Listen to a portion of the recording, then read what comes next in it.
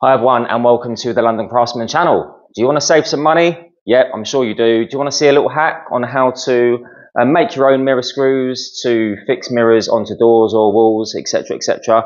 I'm sure you do.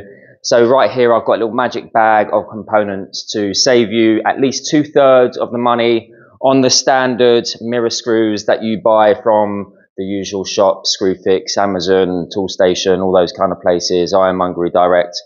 So yeah, there's a 2/3 difference between what I have here, shop bought version, to the kit that I have here. So if you want to find out what I've got and how I actually fix mirrors into position, use my own little method, stay tuned, watch to the end, and I hope you enjoy.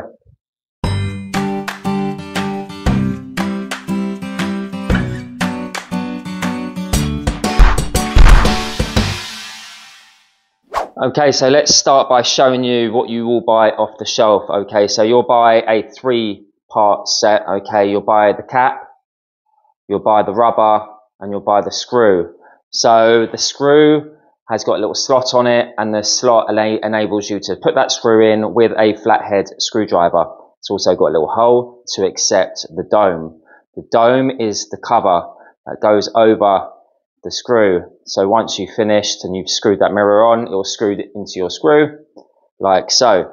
This rubber here is the protection, so the rubber will go through the bottom of your mirror, poke through like so, and then that rubber protects at the bottom. It's got the little rubber washer there because it's designed that way, and then you'll poke your screw through, and as you're tightening it up, it will squash the tip of that rubber. As you can see, the rubber sticking through. It will compress it and squeeze it over the top of the mirror, creating another rubber barrier to protect the mirror. And once you're happy and it's all screwed up, you then put the dome on like so.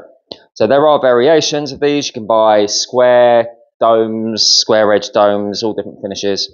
I kind of like the chrome, and I've stuck to chrome. So we'll go over costs right at the end, okay, because there is a 2/3 saving. Let's look at what I have in my pack. I have got dome heads, okay, they just clip on.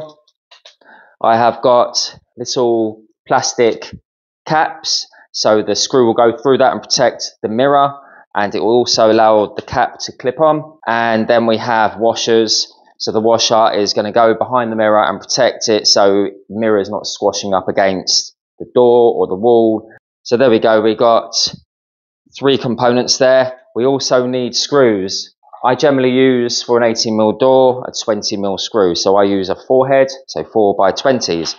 So this is the set that you need. Also length of the screw, it also depends on the thickness of your door. So yeah, just allow for the thickness of your door. Okay, so they work for me. So that is the set, okay, and I'm going to go over prices right at the end. Okay, so we've got our holes here.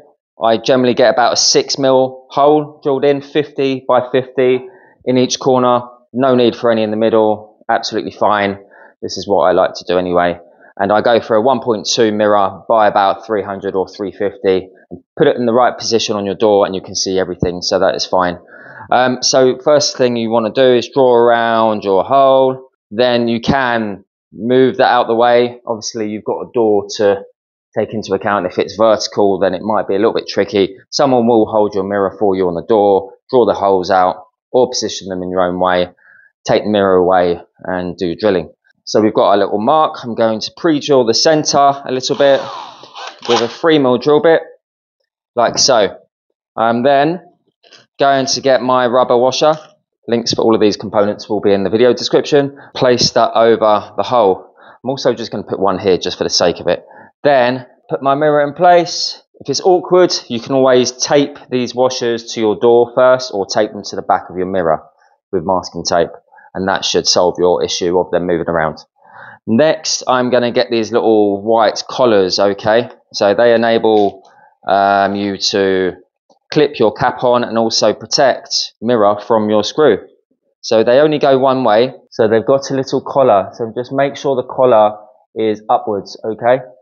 So the widest part is at the top. Put your screw through like so. Find your hole and tighten that up. I'd advise to use a screwdriver rather than a drill so you don't over tighten. There we go. Don't pre-drill too much as well.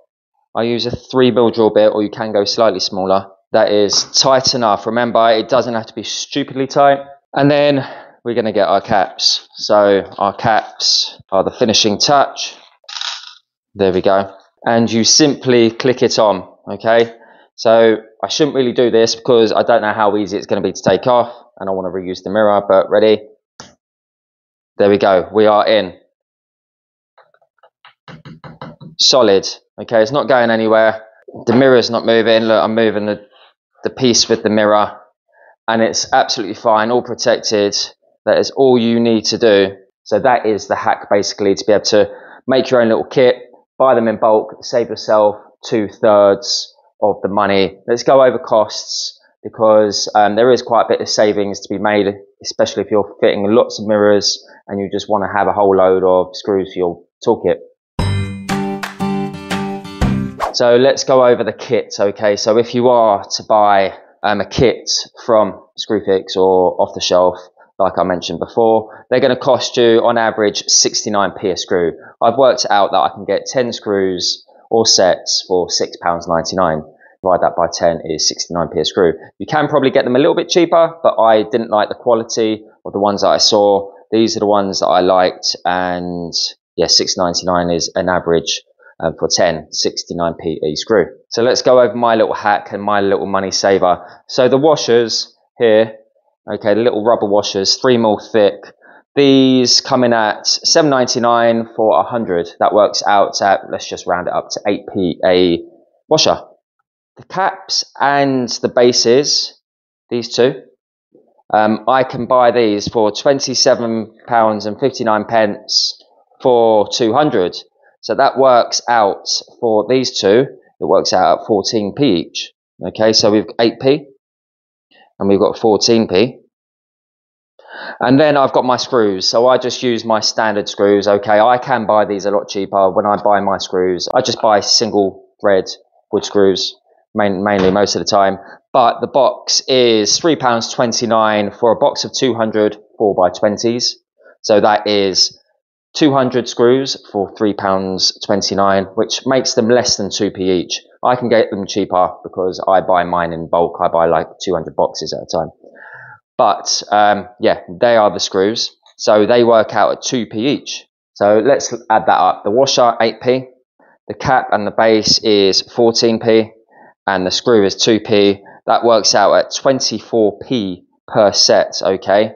My own method, compared to 69p for the off-the-shelf method, giving you a saving of 45p. So you can basically buy 3 of my sets compared to 1 of the sets that you buy from the shop, which is a great saving. So if you are going through tons and tons, you are going to save. Any saving is a saving, isn't it, at the end of the day? And I like to buy in bulk. All my screws are bought in bulk. Everything I buy is bought in bulk. The MDF, the materials, everything. And if you think, if you're going to use it over time, and you are 100% going to use it over and over again, why not buy in bulk and why not save that money? Because generally you can save up to half. On this occasion, I'm saving 2/3, which is great. So there you go. There's a little money saving tip there for you, and a little hack to create the same set of screws for fixing a mirror down, but just for a lot less money using my own little method. So I hope that helped. Let me know if you fix mirrors and how you fix yours. If you've got any other techniques, leave comments in the bar if you can. Tell me your method. Do you do the same? What screws do you use, etc., etc. Be good to know.